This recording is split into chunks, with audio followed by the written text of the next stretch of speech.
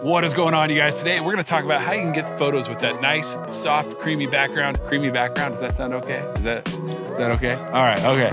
Anyways, we're gonna go out today, you guys. We're gonna learn how to create a shallow depth of field using just beginner camera equipment. Let's get into it, let's make it happen.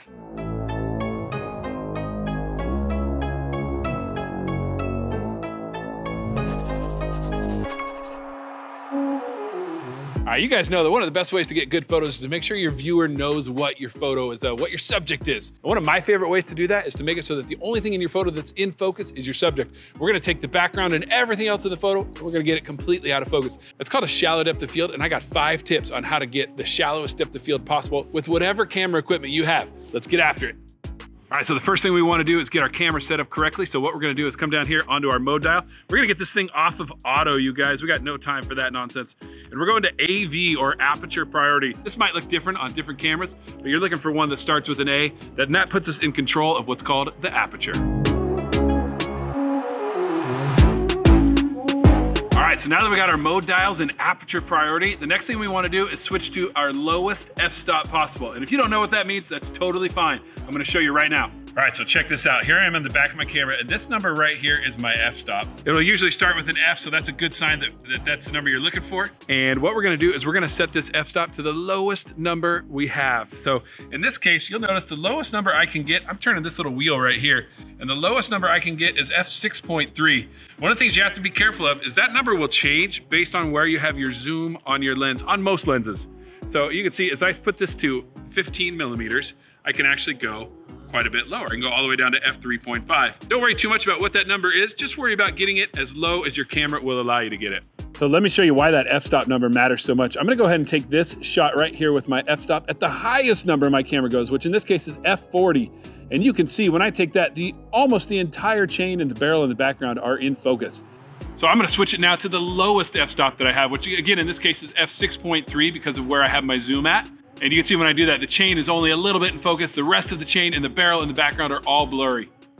So the next thing I want to talk to you guys about is our focal length, or the zoom, or what kind of lens we're using. To get the shallowest depth of field, you want to be on the higher focal length or the higher zoom number. So in this case, you can see I can zoom from 15 to 45 on this lens. I'm going to get a much shallower depth of field at 45 millimeters than I am at 15 millimeters. Let me show you what that looks like.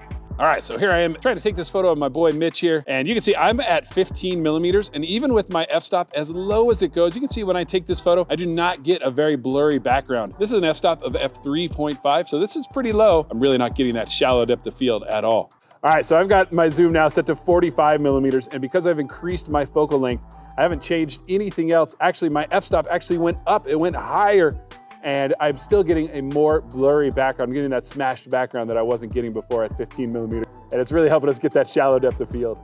We're gonna head to a little bit different spot because I wanna show you what I think is one of the most important tips, and that's how far away you are from your subject. You guys, the closer you are to your subject, the easier it is to get that shallow depth of field. So you can see, even with all of my settings correct, if I'm trying to get a shallow depth of field photo of this leaf right here, it's just not gonna work because I'm too far away. But watch what happens as I move my camera in closer to the subject. The closer I get, the more shallow that depth of field gets, and the easier it is to get that blurry background. Let's get that thing to focus. There you go, and look at that, how nice and creamy that background is, and my subject is still super sharp, and I really like the looks of that. All right, guys, my last tip is all about moving your subject away from the background. I got my boy Tristan in here, and no matter what I do, no matter what camera settings I use, it's gonna be really hard, if not impossible, to get that door behind him blurry, because he's just so close to it, and I just can't get that shallow of a depth of field. So what I'm gonna have him do is I'm gonna move him out quite a bit. So I'm gonna have him come out towards me, stop right there. I'm gonna get all my other settings just right, and we'll take that shot and see how it looks. So I've moved Tristan out away from the doorway. I've got it as close as I can get, still got my shot. I'm zoomed in, I got my f-stop low, and you can see when I take this photo, I get a much shallower depth of field there. All right, you guys, so that's it. Those are the 5 things you need to be doing to get a shallow depth of field. This is really gonna help improve your photography and really gonna help your subject stand out. So let's do a quick 30-second review of the 5 tips for getting a shallow depth of field. 1, set your mode dial on your camera to aperture priority. 2, use the lowest f-stop that your lens will give you. 3, You can check, yeah. I gotta check.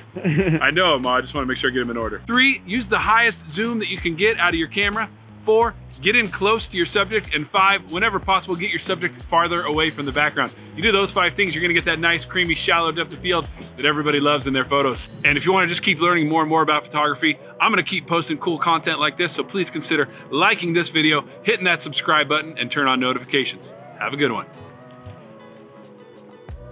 I want to give a shout out to my crew here. I got, where are they? Tristan Robinson, TJ Weber, and Mitch Sumner over here helping me shoot today. Huge thanks to them. Couldn't have made this video without them. And these guys are all budding YouTube stars. I'll put links down to their YouTube channels in the description. You can check them out, especially TJ Weber back there. He's, especially Tristan, he's got an awesome YouTube channel. He works down in Los Angeles filming some really cool stuff. So anyways, have a good one, you guys.